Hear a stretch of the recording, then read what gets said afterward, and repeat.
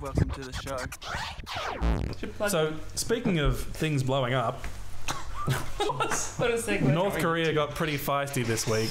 Kim. Tell us about our resident Korean specialist, He's blowing his nose. Kim Jong Ye-chan. Did I say that right? His last name's Kim, actually. Yeah, but you say it. Yes. Go on. North Korea, right? Sorry, that wasn't funny. Keep going. Should we call you Kim Ye-chan? Well, that's what my parents would call me, yes. Oh, What's your middle name? Koreans don't have middle names. So what's the Kim Il and Kim most Jong? Asian. Kim is a surname. Yeah. Right? So, yeah, but Everybody there's has the two same parts to Kim. all their names, right? Kim Il Sung, Kim Jong Un. Kim Jong-il. But Yeah. Kim... So is that two separate? No, it's one word, two syllables.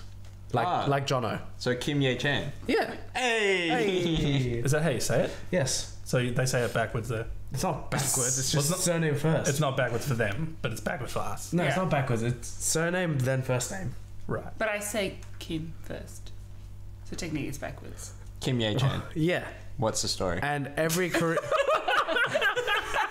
Jono has had it. Jono has had it with you, Jeff. Did you guys know that every Korean name has 3 syllables, including the surname? Yeah. Wow. Right. And Everyone. every single one. And every Korean surname is a single syllable. Kim, Park, Jung, Wow. Poon, Poon, Yoon, Soon, Moon. Every Korean, every Korean I know, it works. That's right. Kim, Lee. What else rhymes with Doon? Loon. June. Too much. Yeah, there we go. So 3 syllable names. So why are we talking about North Korea besides the syllables of their names? Just realised it's meant to be Kim Ye-chan this whole time. Can you right. introduce yourself on the podcast like that? I can now. Okay.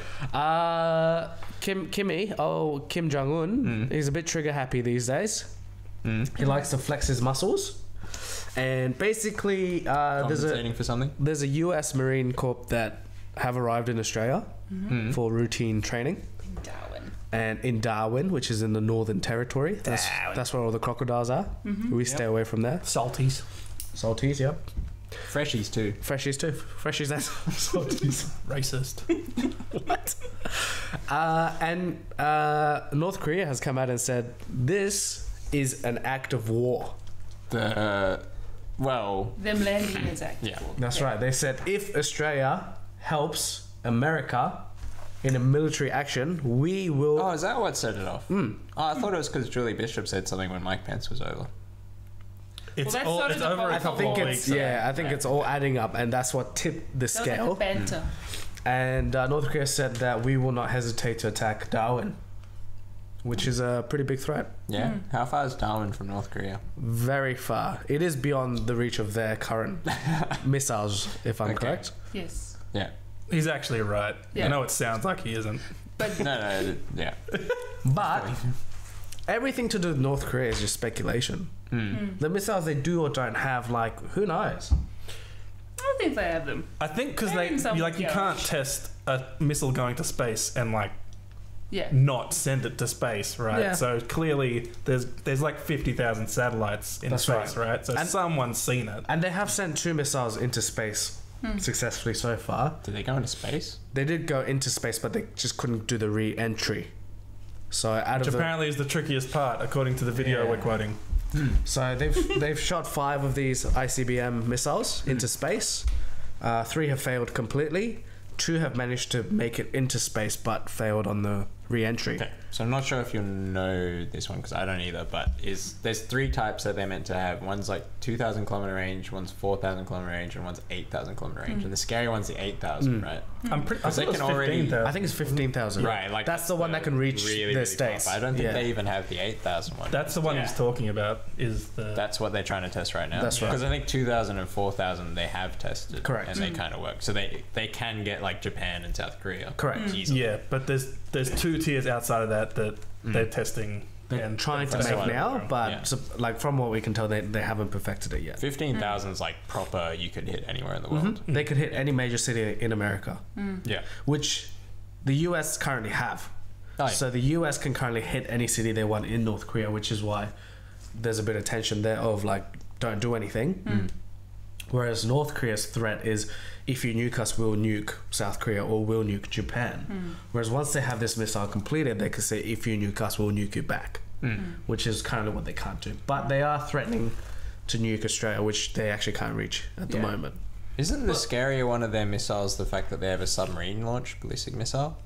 Because then you don't have to worry about range. Your sub could be just like sitting off the coast somewhere. That's right. I and you think don't know it's there. I think the issue with that one is like, well, hopefully the military would know when the sub's coming close. That's the point of sub though. You don't know. You're a can't tell. you're a physics guy. Does it going underwater make it less devastating? They surface and then launch. Oh right. Oh no, actually no. I think it actually does launch from under the water. I don't know. But how the North it Korean shoots one does. straight up, doesn't it? And then comes back down. It still works the same as a normal ballistic missile. They go on a ballistic trajectory, which means they like They when you curve. throw a rock or something like that. They launch really high up in the air and then they come down. But either way, they're saying they don't have it now, but they have it in like a couple of years. Like that's still scary. That's what everyone's worried about. Yeah. Yeah. They're like they don't have it right now, but they will have it. So They're close enough still that we have to do something about Yeah. it. Probably. Yeah. everyone's like, oh, it doesn't matter. It kind of matters. You know, they won't get you now, but they could get you in 2 years time. Yeah. Of all the countries, we're pretty alright, but like everything around Korea is like Yeah.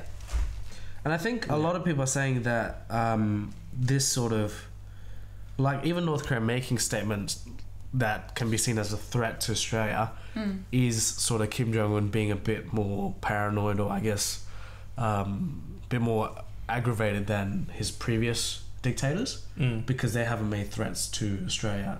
Even something that they actually can't do right now, are they just trying to make something happen right now? North Korea has been like, they always threaten people though. They've never actually done much, except to South Korea. They occasionally like shoot a ship or an island or something Well, like that. they'll have like, I don't think they've actually attacked anything inland, but they've had ships fire at each other, but nothing in the scale of a missile. A little while ago, an island got hit by artillery fire from North Korea. Are you There's sure? an island off the coast of South Korea, yeah. There we go. They do occasionally, depending on the state of like, because they're always in negotiations with people because they use this nuclear development program as like a bargaining chip.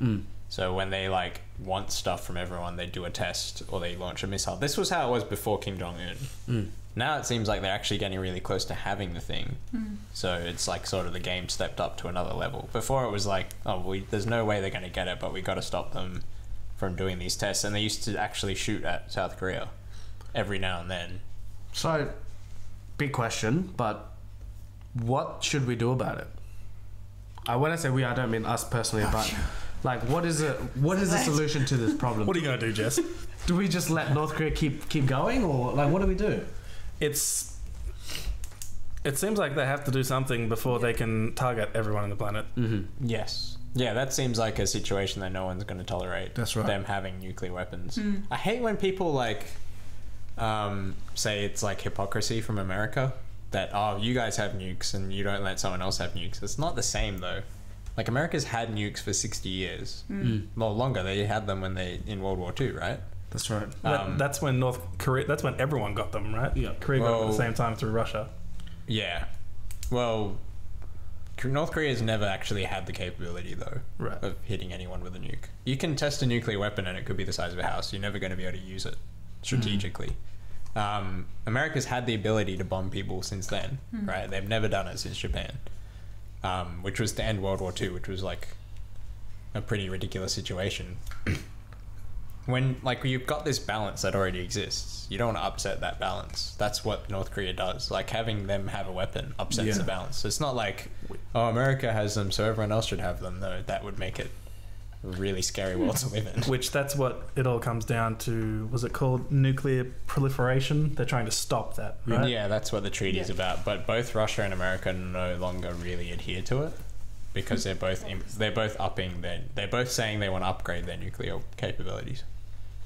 And the idea of that treaty was that everyone reduces their stockpiles to That's get right. on. And they stopped developing it. Yeah.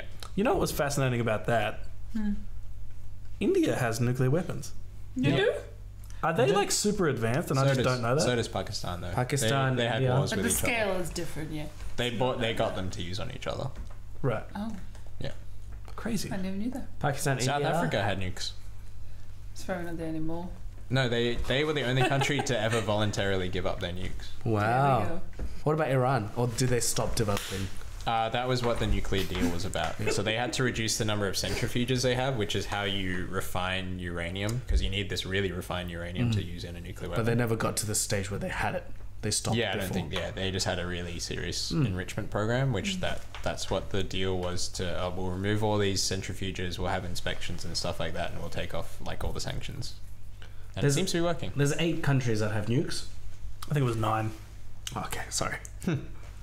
Go on. US, Yep, North Korea, yep, Great Britain, yep. Russia, India, Pakistan, France. France, Mm-hmm.